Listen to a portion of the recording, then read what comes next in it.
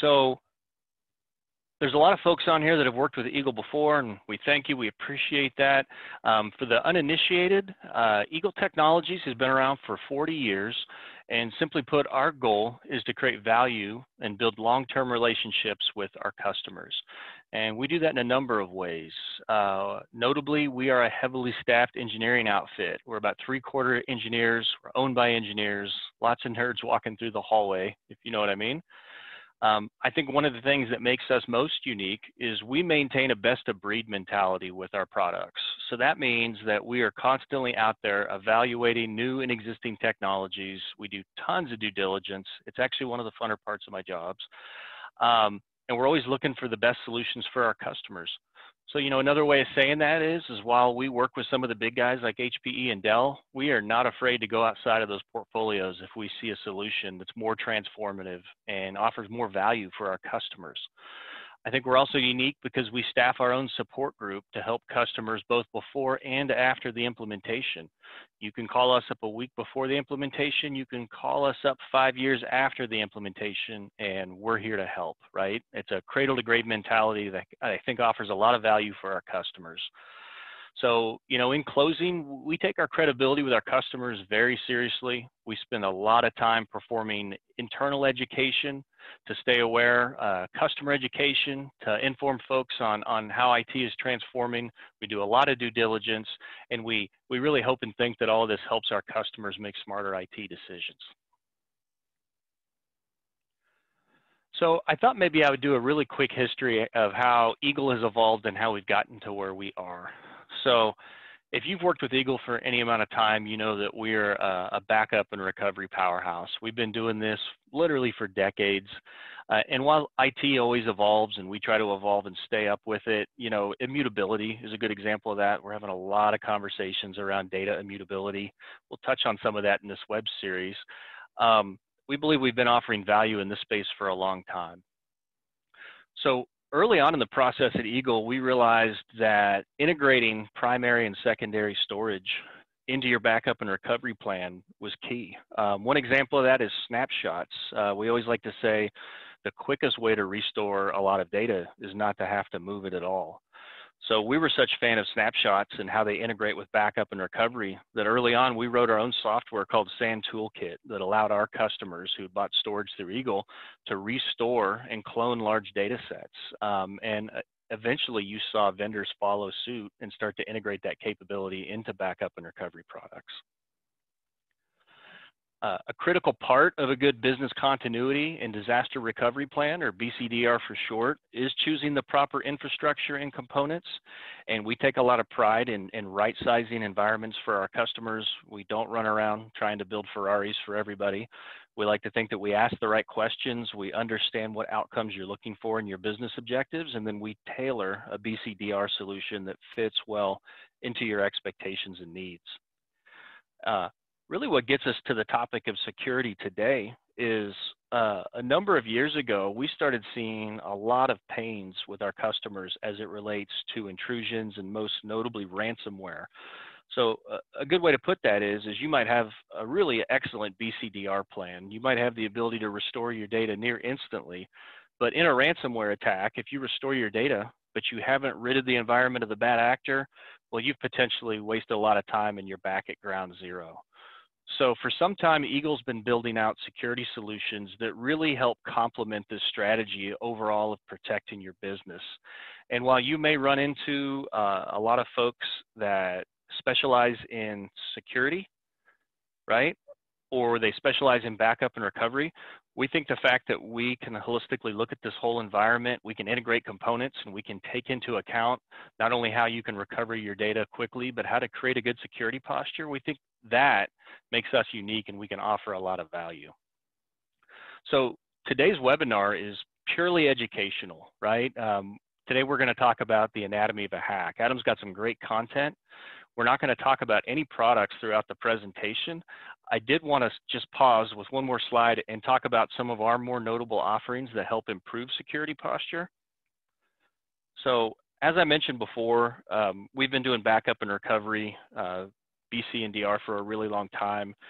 It's really important when you have a good security posture to also recognize that you may have an infiltration, you may have to recover your data. So this is something that we've talked about a lot in the past. Early on in our process, we partnered with Arctic Wolf. We felt that truly the lowest hanging fruit for our customers when it came to improving their security posture was actually having endpoint detection and response. But we chose Arctic Wolf because they add more value by giving you dedicated security engineers. They help you run those millions of logs and those concerns down to the ground. And they add a lot of value around endpoint detection and response. We've done a number of webinars with these guys. We're doing one here in about a month. So if you haven't seen anything on Arctic Wolf, I'd really love to have you attend one of those webinars. Something we'll discuss a little bit more in some of these future webinars, cybersecurity webinars, is the fact that we've been growing out our own offerings and staffing our own talent internally. I think the best example of that right now is our black, white, and gray box penetration testing. Adam, who's going to be speaking today, actually heads up that initiative, and he uses the same tools that hackers use to infiltrate environments to find holes in our customer environments and educate them on how they can fix that. Like I said, we're going to be talking about that more in general later. And then finally, one of the biggest problems that we see with security is just IT talent, right? It's really hard to get specialized IT security talent. So we've worked heavily with Kudelski Security. They are a worldwide organization that has done a fantastic job at fostering talent internally. Most notably, we work with them for incident response. I believe if you ask Adam in the Q&A section, what's the likelihood of an organization, even with a fantastic security posture, of suffering through a cybersecurity breach in the next 5 years, he'd probably say 95%. So having a relationship with somebody that can immediately respond to that threat and help you mitigate it is really important. Why don't I head and get over and introduce Adam Sabota. He is our principal cybersecurity strategist. He's been with Eagle for quite a while. He's got a background as a software engineer, really talented guy in the field of information security. I believe I mentioned earlier, he built out our penetration testing practice, and he's very good at offensive security and research. As we move through this presentation, I would encourage you to ask questions. Anthony Schweitzer and I will help interrupt Adam and ask those questions when they're relevant, or we'll save them for the end, but please don't hesitate to throw out questions as we move through this. So with that, Adam, I'll hand it over to you, sir. Awesome. Thank you, Brian, for that introduction. Yeah, so let's dive right into it. You know, like we alluded to earlier, this is going to be a 4-part cybersecurity webinar series. And part 1 today, we're looking at the anatomy of a hack. And we're really just going to go over some hacks that have happened in the past, some high-profile hacks, a few things to talk about that happened in 2020, and then go over, you know, really lightly what kind of tools and tactics these threat actors are using to infiltrate networks. In part 2, we're really going to dive into adversary simulations. So, you know, what frameworks and tools can you use to combat these infiltrators on your networks? How can you simulate a cyber attack against your network? And then in part 3, we're going to dive into building a better defense. So what are some basic checkboxes you can check in your organization to make sure you're doing, you know, you're doing your due diligence and holding your end of the bargain up, trying to detect and track down these threats. Part 4, we're going to really dive into Eagle's penetration testing offerings and explain the difference between black box, white box, and gray box testing, and, you know, how you can use that to help your organization build a better security posture. So to jump right into it, let's look at a legendary hack of the past. And the first hack we're going to revisit is Stuxnet. This is surely a name that many of you have heard of before. And in short, it's a story about a top secret piece of malware that was widely believed to be a joint effort between the United States and Israel, designed to cause substantial damage to the nuclear program of Iran. The goal was they wanted to target these SCADA control systems present in this nuclear facility and sabotage the production of uranium. So this piece of malware was actually never supposed to be known or seen by the public eye. It was eventually discovered in 2010, thought to be in development since 2005, and how it got out was kind of an accident. So Stuxnet targeted these PLC units that automated the mechanical process in centrifuges that are used to separate nuclear material and harvest uranium.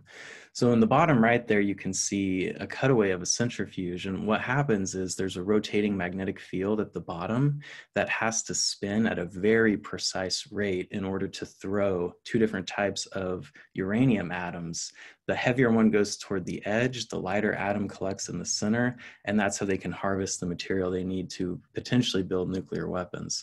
So the PLCs are controlling these centrifuges with high levels of precision, and poor speed control will cause resonance, and that will just destroy the centrifuge. So in addition to that, when Stuxnet got into the facility, it would get into these PLC systems and it would listen for a while and record what the PLC systems were outputting as normal data. It would capture that and it would start replaying that data in a loop. So all of the operators in the facility thought everything was under control and everything was operating as normal because on all their control systems, they saw normal data. In order to get into the facility and spread, Stuxnet used 4 separate zero-day flaws in Windows to, infiltrate and move laterally within the facility, seek out these PLC controllers, and increase the motor frequency speed on them, causing resonance. And reportedly, they ultimately destroyed, I believe, 1/5 of the centrifuges before they got a handle on it and figured out that something was wrong. It ended up leaking out onto the public internet, and due to the way it was built with these zero-day flaws, it started spreading. So security researchers actually discovered this and started analyzing it, picking it apart, and that's really how everyone learned about it. Hey, Adam. Yep. Sorry to break your train of thought here. You mentioned zero-day a couple of times. Could you break down what a zero-day vulnerability is and why it's so scary? Sure. Yeah. So a zero-day is just a threat or an exploit that exists that the vendor doesn't know about yet, typically. So, some sort of flaw in a product that nobody else knows about except the threat actor or whoever discovered the flaw. So they leverage these flaws to do incredible amounts of damage before any security researcher or threat analyst has a chance to break down what they're doing and, get that data to the vendors and get a patch out. So, the nature of a zero-day, they're pretty rare to come by. It takes, a lot of talent to discover them, and there's quite a high price on them. So typically you see them burned in high-profile attacks or nation-state sponsored attacks just due to the budget they have and the amount of resources that they can throw at discovering these zero-days. Awesome, thanks. So this slide right here, I just wanted to show everybody a couple movies/documentaries that you can watch if you want to learn more about Stuxnet. There's this great movie called 0 Days. It used to be on Netflix, but not anymore. And it just dives into Stuxnet in depth. And then a new documentary just came out on HBO called The Perfect Weapon that has a great section on Stuxnet, but it also goes into cyber attacks in general and how they can be used to weaponize and commit crimes, against other nations. So sort of a cyber war landscape, if you're interested in that. I would highly recommend both of those.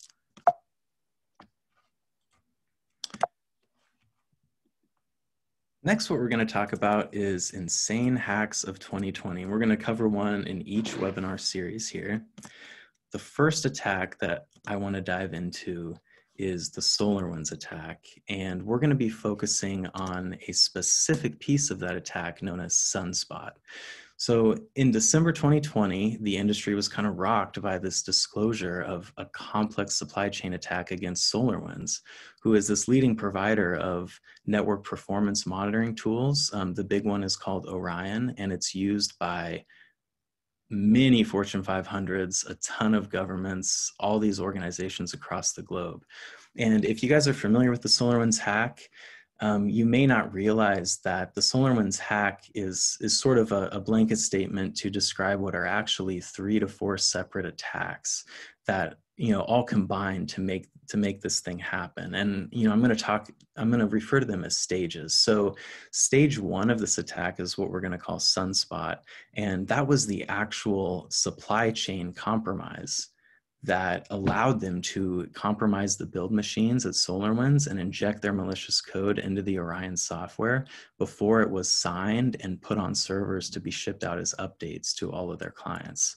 Another stage you may have heard about is Sunburst, which is the actual piece of malware that got shipped out to SolarWinds customers, leading to further compromise.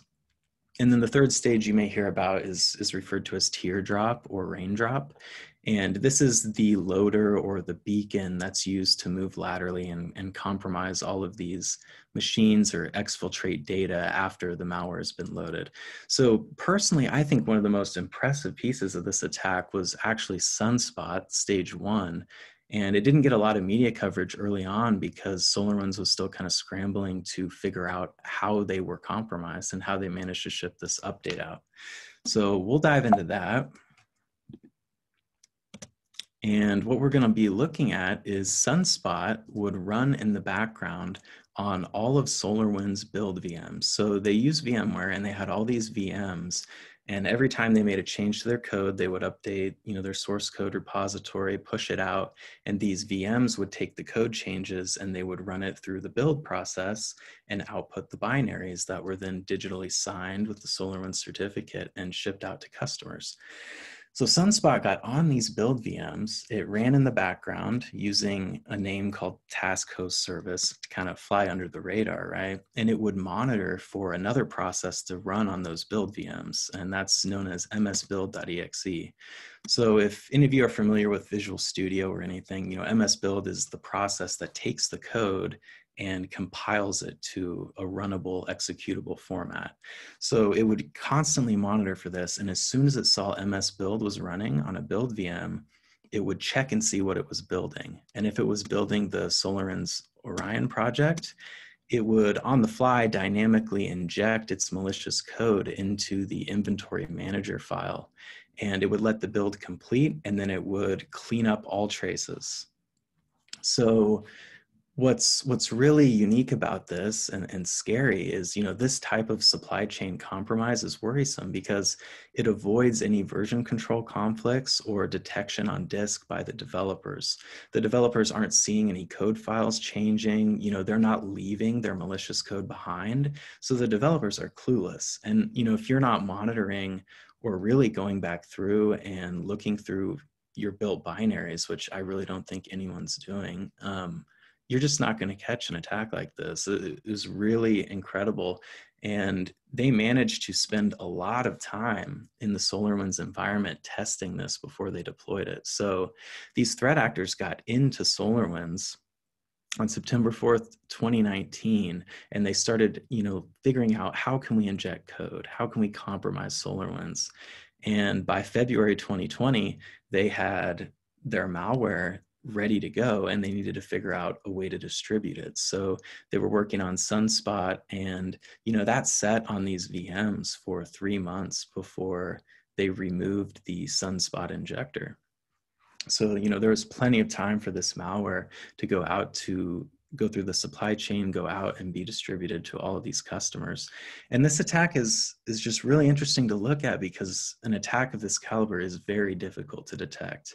And we may dive more into the other stages of this attack in a later webinar, or, maybe we can discuss it with you, otherwise, but they even went as far as to emulate and piggyback off of the SolarWinds Orion improvement protocol, which is how Orion reports suggestions back to SolarWinds. And they kind of hijacked and manipulated the data to smuggle and exfiltrate data from these environments.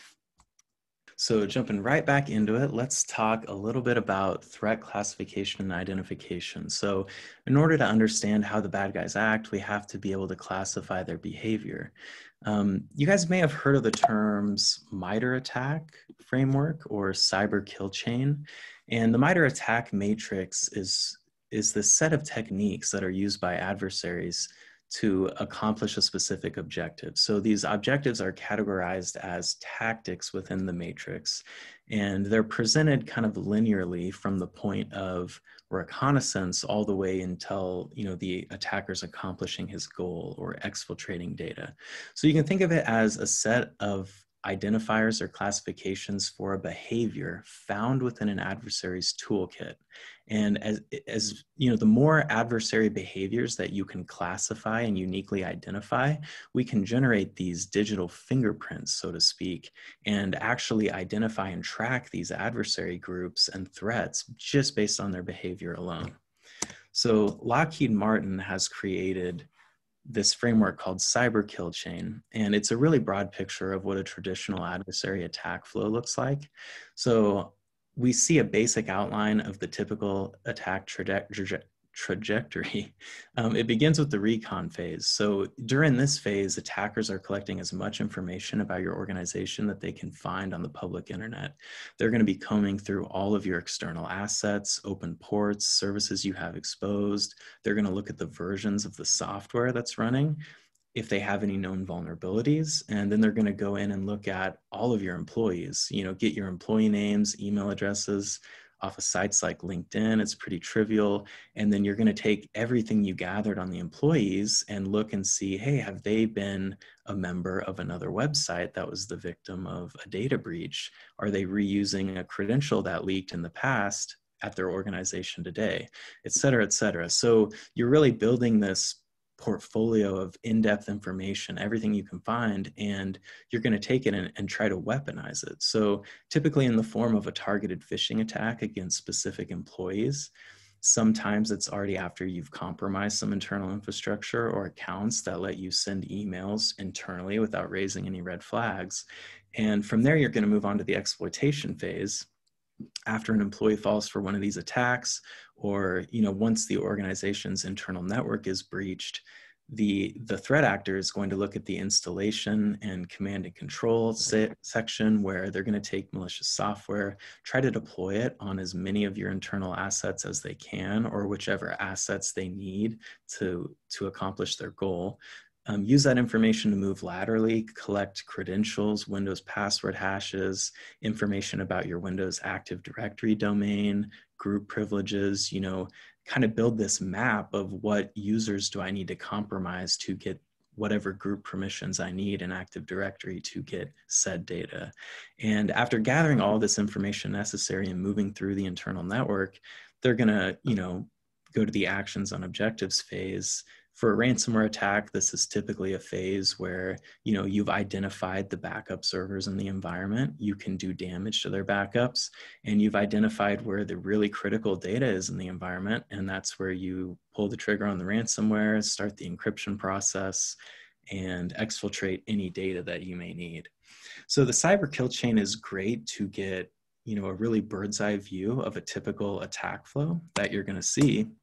And when you couple that with something like the MITRE ATT&CK framework, I apologize for all the text on this slide. You're not really meant to read it all, but it just kind of shows you, if you look at the top column here, for example, reconnaissance, that consists of active scanning, victim identity information, closed sources, phishing information. So we're getting very granular, and we're taking that cyber kill chain and we're breaking it out into a ton of techniques and sub-techniques.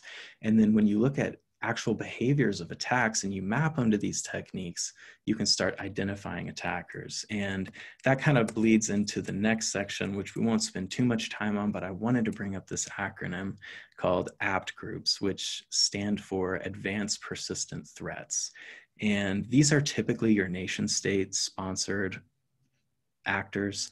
And, unlike most cyber criminals, these guys will pursue their objectives over many months or years. So heavy emphasis on the term persistence in the acronym. And when we take that MITRE ATT&CK technique, we can map the behavior and map back, to an apt group that may be attributed to a specific nation state. So here's an example of an apt group called apt29. They typically are just named apt with a bunch of numbers after them. And they've been able to track this particular group to 3 different types of malware based on behavioral analysis alone. Suspected attribution is the Russian government. We can't, no way to prove that. That's just based on metadata and behavior. But that's what these companies are doing now. They're collecting all this behavioral data. So within your own environments, it's really important to have a way to aggregate logs or collect some of this data. So if you ever are the victim of a big attack, we can use that data for forensical analysis and potentially map back the behaviors to some known threat actor. And that really helps with remediation and just understanding what happened in your environment. And we're going to talk a little bit about phishing attacks and why they're so effective and easy to fall for. So common phishing attacks, right? Email, one of the most common attack vectors. It's easy to get your employee emails. A lot of companies put them up on an employee directory to begin with. If not, there's LinkedIn, social media, really trivial for people to harvest those emails. And they're going to look at the job titles, try to figure out what those employees do at work, what their responsibilities are, and use that information to craft some convincing message that, they're probably likely to click on.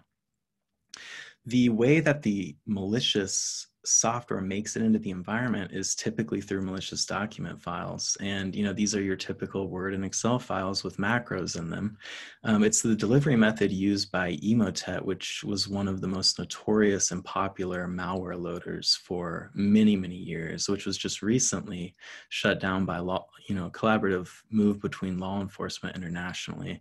So these are still very real threats. Don't activate macros if you get an email message. Keep a really close eye on that. They're going to target current events. So with COVID, COVID-related attacks are very common. It's the peak of the public news cycle scare. Everybody's, has their eyes on that. You send some phishing email like, oh, we have a new company-wide COVID policy, or, you need to sign this or look at this ASAP. That really, got a lot of people to click. And they're also going to look at websites that people in your company use, whether that's some CRM package, maybe you have Office 365, a company login portal. They will look at that portal, clone the web page, and put it up on a fake domain, blast it out on an email. And if it's convincing enough and your employees aren't looking at the URLs in the browser after they click it, they'll see that page and it looks just like the page they know and love to log into every day. So attacks like that are really dangerous, and they're very simple, but very effective. And it all depends on how much information you can gather about that organization and their employees in order to figure out, what's the easiest way I could manipulate them into clicking. So macro attack vectors, again, these have been around forever. I don't think it's news to anybody. You'll open a Word doc that says something like this. This document was created in an online version of Word. You need to enable editing or enable content. And employees click that button and it's pretty much game over. If you don't have an AV or EDR running that can detect that threat, it's going to download a payload, load malicious software on their machine, and they're not even going to know about it. So this is actually really trivial to get around and prevent. And you can Google this thing called Microsoft Security Baselines if you're not already familiar with it. Microsoft releases these collection of pre-made group policy templates that are already configured for best practice Windows security settings. And one of these settings is that macros are disabled on workstations at a group policy level. So even if your employees wanted to use a macro, they can't use it. And there's a security compliance toolkit that Microsoft offers too that's going to look at your existing GPO settings and highlight some of the concerns that may be enabling these attackers to compromise your environment. It's important to train your employees on phishing, and this is really hard to do. There's a lot of training services out there for phishing attacks, and one of the most impressive ones that I've seen is called KnowBe4. And it's sort of a combination of a training suite and a phishing attack simulation suite. So you can put your employees in there, they can take classes, watch videos, answer questions. We can get them trained on phishing, and then you can actually send them phishing emails based on hundreds of templates that target everything from current events to specific job responsibilities. And those get sent out to your employees on whatever interval you would like. And if they fall for one of those attacks, you're notified and you can work on helping them understand or training them around that attack. Proofpoint is another one that I don't think a lot of people know about phishing wise, it's very popular, as an email anti-spam filtering system, extremely popular, but they also have sort of a mini version of KnowBe4 implemented as far as the attack simulation goes. You can use Proofpoint to take these templates and send out phishing attacks to your employees as well. And it does some similar stuff. So if you already use Proofpoint or you're interested in Proofpoint for email anti-spam filtering, that's a great additional offering that they have. And they're really starting to flesh that out. And I think it's going to grow into being a pretty mature offering. And Adam, I'd be remiss if I didn't mention that that's a solution that Eagle offers.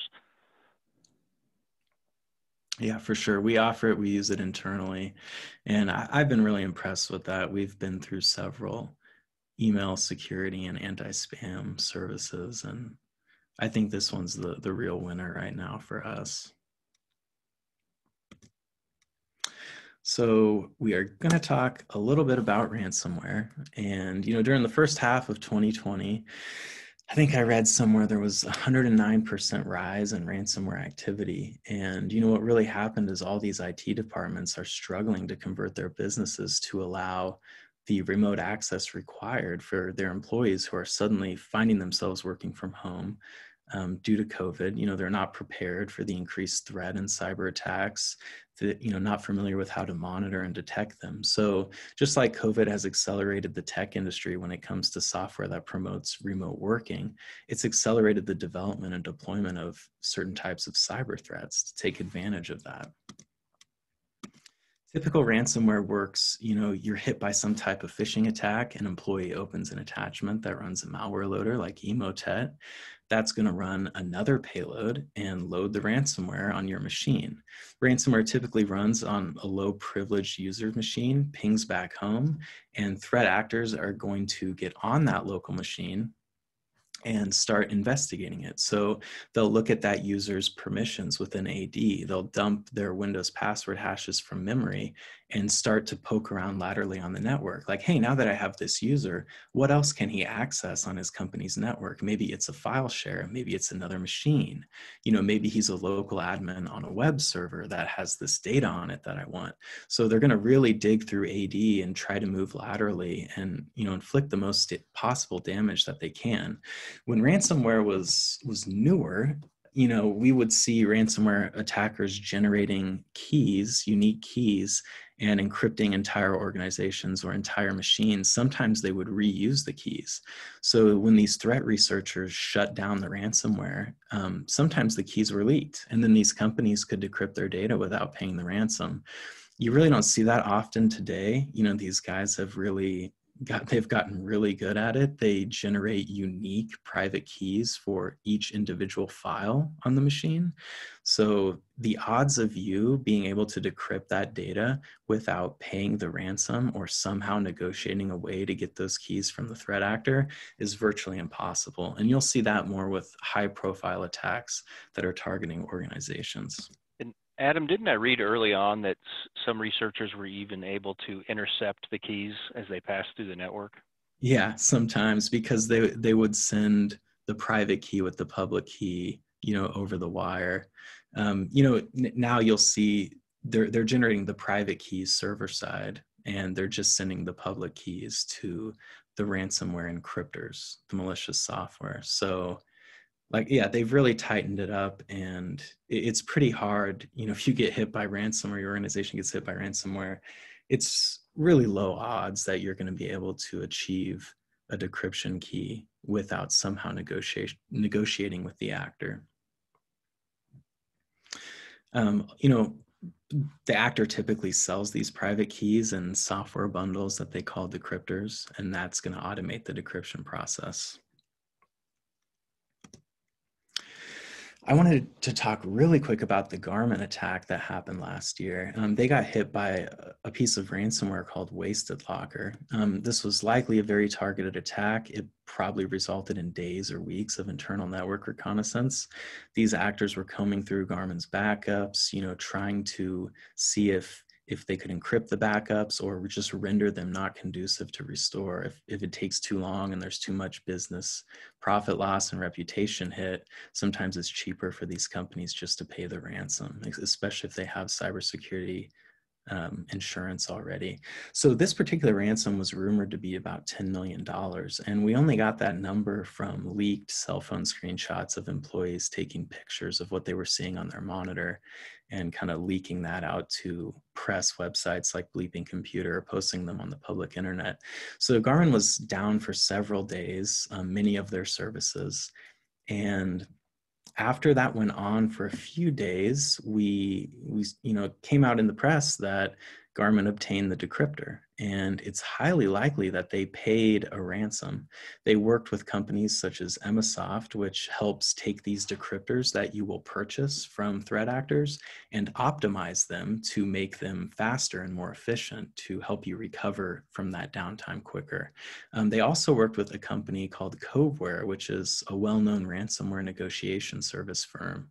So very highly likely that they paid a ransom. Was it $10 million? We don't know. There could have been some negotiation involved. But this was interesting because it also kind of leaked out what Garmin was doing to solve the problem. So they put together this restoration package that they started pushing out to all of their IT machines. And that included the decryptor, which they got from the threat actor. It included Nessus Agent, which is this vulnerability scanner software, and a Sentinel installer, which is likely the Sentinel-1 EDR agent, which we're going to talk a lot more about EDR in part 3, and we will have a couple slides on that later. And then it looks like they were looking at Malwarebytes endpoint security for business. So, they're shipping out the decryptor to recover and then really loading all of this security related software on these endpoints to try to prevent this from happening again. So cruising along, we're going to touch a little bit on defense. I always say fighting, cybersecurity defense is you're kind of fighting a losing battle, but there's a lot you can do to stay on top of the game and really make your remediation or potential remediation a lot less of a headache. So an important thing to realize, a lot of organizations today who are building these modern security defenses are looking at some combination of SIEMs or antivirus and EDR, which we'll talk about in a second. And defense really isn't just these tool sets and software, it's keeping up to date on industry news, the latest threats, and more important than anything, just patching your assets, patching your operating systems, and any sort of continuous training and security control validation you can do with your employees. Phishing training is really important. It's just a lot of sharing of knowledge. So in order to break down what a SIEM is, SIEM stands for Security Information and Event System. And you can think of it as a full text search optimized database, typically something built upon Elasticsearch, if you guys have heard of that. And it's just really good at ingesting all of this textual log data and then storing it in a way that lets you leverage this awesome query language in the ELK stack to identify and pull out behaviors that are going on within your environment. They're going to collect network and event system logs from all of your organization's endpoints. This is usually some type of agent you install, or if you're using syslog or some other type of collector, they can leach into that and pull that data. There's a high focus on security relevant logging data. So they're looking at things like network connections, processes that are created, processes that try to inject code into other processes, or they set themselves to automatically start with Windows. Anything like that that's a little suspect. And they're going to actually use that MITRE ATT&CK technique mapping framework that we talked about. So they're going to come through your log files, pull out things like code injection, automatic start, classify that within the MITRE ATT&CK framework, and sort of build this graph and timeline for you to see malicious behavior going on in your environment. And you can kind of follow it in the order that it happened. You can use that visibility to see how it spread through your environment, what machines it infected first, and where it ultimately went to. So a SIEM is extremely important for forensical analysis and remediation if you have an incident response event where you've been hit by an attack. You need to know the scope of that attack, what kind of damage it did, and what machines it's on. So a SIEM really gives you that insight that you're not going to get with any other type of product. And this is kind of what a modern sim looks like. They all look very different. This is an example of the Elastic Security Sim. So you can create and track these timelines of events that correlate to singular security incidents in your environment. Through the centralized location that aggregates all your security logging data, it can be really challenging to manage a SIM. You know, it's a full-time job for some people, depending on the size of your organization and how much you have going on. It can be really difficult. So we won't talk about it much today, but I think that's really where our partnership with Arctic Wolf shines. They're able to take all this data into their SIM that they're collecting from your endpoints and comb through it, remove a ton of the noise and false positives, and just show you, you know, this is potential malicious behavior that's occurring. You know, this process kicked off, injected some code, spread to this machine, stuff like that. So you get a nice visualization and better understanding of what's going on in your environment from a security incident perspective. To dive into EDR really quickly, EDR stands for Endpoint Detection and Response, and sometimes people will call it next generation antivirus. There's really a lot of buzzwords and ways to describe it, but you know, you can really just think of EDR as extremely proactive. It's only really looking at behavior. It doesn't look at appearances. Antivirus is traditionally reactive. You know, antivirus learns about threats after vendors have already detected and analyzed and published their signatures. So AV does try to be proactive in some ways through heuristics, but these are typically, you know, rendered ineffective or unreliable. Some antivirus products use real-time scanning to try to be proactive, but they're really not looking at the full behavioral analysis of a process and really tracking what it does. So EDR runs in the background. It looks, you know, continuously for creation of any new processes on your system. And once they're spawned, it typically tries to load a DLL file into that process that lets it hook a lot of user mode API functions. So it puts hooks on all these functions, and then whenever the process calls these functions, it can analyze its behavior, figure out what other files it's, you know, writing. Is it writing a file, dropping a file, communicating over the network? And it takes that data, sends it back to, you know, typically some sort of centralized artificial intelligence platform that runs in the cloud, and it analyzes it on the fly. And if it detects that it's potential malicious behavior, the EDR agent already has the hooks in the process. It can typically quarantine or shut that down. So when you look at this behavior and you couple that with AI and how we're training these neural network models in the cloud, EDR is the only type of agent you can deploy in your environment that's actually capable of stopping a zero-day attack based on behavior alone. You know, think of antivirus like similar to that of vaccines, right? We can only create vaccines for diseases we know about. Antivirus traditionally only detects signatures it's aware of to be malicious, whereas EDR, you're looking at behavior of mass file access, mass file handles, overwrites. It's not signature based or hash based. It's just, you know, it's really a great way to look at behavior alone. And antivirus kind of has this stereotype that it's slow and clunky and slows things down. And, you know, it's doing a lot of processing on the local clients. It's reading files, comparing them to a hash table of signatures, monitoring some heuristic behavior, whereas EDR agents are typically marketed and for the most part are more lightweight than antivirus because they're offloading a lot of that analysis to an AI model in the cloud.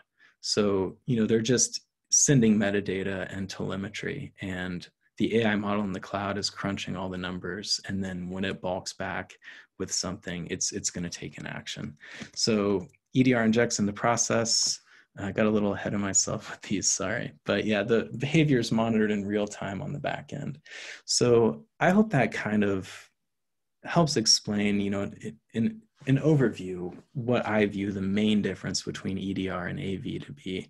And at the bottom, you'll see some logos of some of the most popular EDR products that you may have heard of. So CrowdStrike is really, you know, probably the most popular right now. They're really taking great strides. Their product Falcon Spy is is pretty incredible with what it can do. SentinelOne is right up there with them.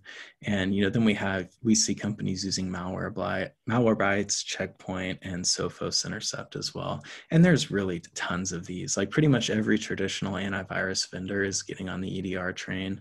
So they're going to offer some sort of this product. So Adam, if I can ask you a quick question, does this replace antivirus or does it augment? Yeah, I mean, it's a challenge, right? It doesn't replace antivirus all the time. You often see people run antivirus, in tandem with an EDR agent. There's some EDR that can behave as a traditional antivirus where they do look at signatures, but I think a lot of people run both. They run an AV and an EDR. Personally, I don't know that I would feel the need to run both. If it was my environment, I think EDRs really evolved to a point where just by looking at the behavior with the classification techniques that we have and how powerful AI is getting, I don't think it's as much of a necessity, but you certainly see them run, in tandem a lot. At a bare minimum, would it be a good idea to run something free like Defender and then spend those dollars on EDR or MDR? That's not a bad idea. I mean, yeah, you get Defender for free anyway. So if, Microsoft Windows Defender does have some performance hit on like real-time file IO and stuff, but if that's not a problem for your organization, why not run both? All right, so kind of wrapping things up today, you got a little bit of a taste of some of the topics that we're going to go into deep detail in the other parts of the webinars. But to wrap it up, what can you do today, or what can you guys start thinking about today from what you've learned, and take that back to your organization and consider implementing some of this stuff? So, you want to have a way to monitor your endpoints. Oftentimes today that's done through a SIEM or an EDR. At the bare minimum, think of some way you can collect logging and behavioral analysis on some of your endpoints. Make sure that you have an inventory of these endpoints, and you can use that to control and make sure that they're all being patched regularly. Data security is a massive part of it. If you get hit, as something, you're probably going to have to start looking at restoring from backups if that's conducive to your business plan. So have some secured type of offsite backup or backups on some sort of immutable storage, and look at having or testing a DR or an IR plan to make sure that you could meet these response times. I think a lot of people deploy backups and manage backups, but don't often consider what it would look like to actually go through a full restore in the case of a disaster or incident. So it's important to keep that in mind too. Something we're going to talk a lot more about in part 3 is the ideas of zero trust. And if you're not familiar with that, it's sort of just the idea that you don't trust anything, any service or endpoint without explicit authentication. We see for the long time, the norm was, everything on our company's internal LAN or internal network is for the most part trusted once you're on the LAN. Like I can access a local printer, maybe there's a file share, and I'm just assume that it's trusted because I'm on the LAN. So zero trust is taking that idea and making sure you're putting some sort of authentication in front of all of it. And that's typically going to incorporate multi-factor authentication as a forced piece of it. So if you guys are, already adopting cloud services like Office 365 or using Azure AD, you're seeing use of this model, even if you aren't aware of what it does. But that's the way, things are going in the cloud. You can't access anything in the cloud without some sort of authentication at every sort of piece, and multi-factor authentication. There's a lot of free services. There's one called Have I Been Pwned, where you can go and sign up for this, and it will look through all of the databases of known credential leaks from compromised websites and let you know if anyone in your organization with your company's domain has been a part of a recent data breach. And so it's completely free. And you can use stuff like that to notify your employees and make sure that they're changing their passwords, or, you know, if they got breached on another site, that they're not reusing that password in your organization. And finally, you know, talk to Eagle. We have the playbooks and partnerships and talent to tackle a lot of these cybersecurity defense problems. So through the partnership with Arctic Wolf, we can talk about managed SIEMs, incident response with Kudelski, dealing with forensics and cleaning up malicious infections. And then, you know, how is my security posture today? How safe am I against an attacker that's using some of these tactics we talked about? And that's where penetration testing really comes in. So you can kind of customize some type of adversary threat simulation against your environment.